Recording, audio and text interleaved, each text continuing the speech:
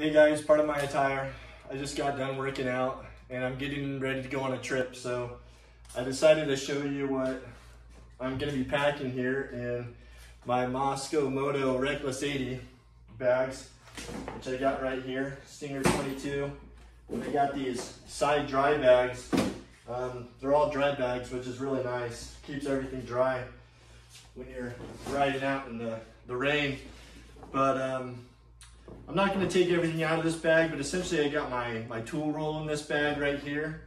And I also added my, my soloist cooking kit.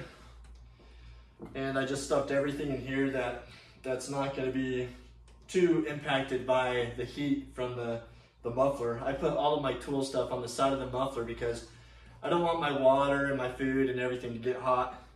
So I keep that on that side, but I'm gonna experiment here. This is the first time packing these bags for a trip. It's my first overnighter on an adventure bike. So I'm gonna give this a shot and see what we can work out. But essentially I got my sleeping bag, my tent, and my rain fly.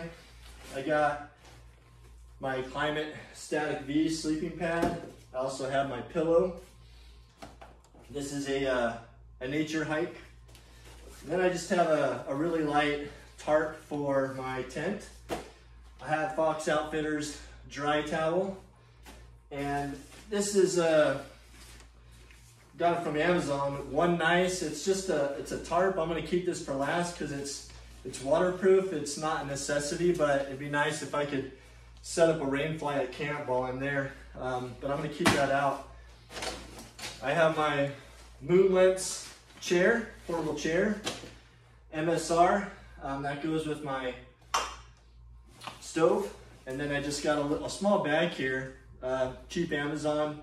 It's called bagail. I don't remember how much it was, but I just put in a couple clothes in case my clothes get wet and I need something to change into. This is a 2-night overnight.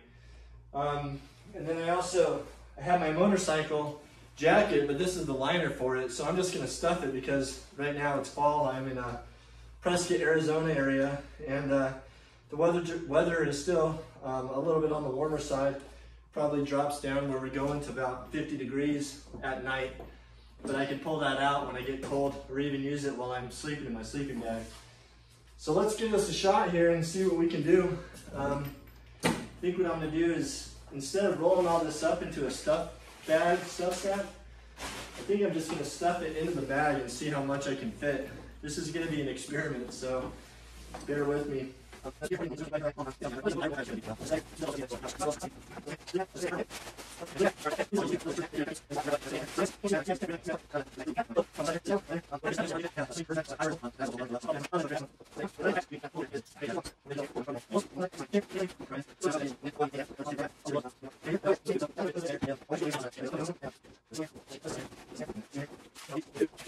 food in here.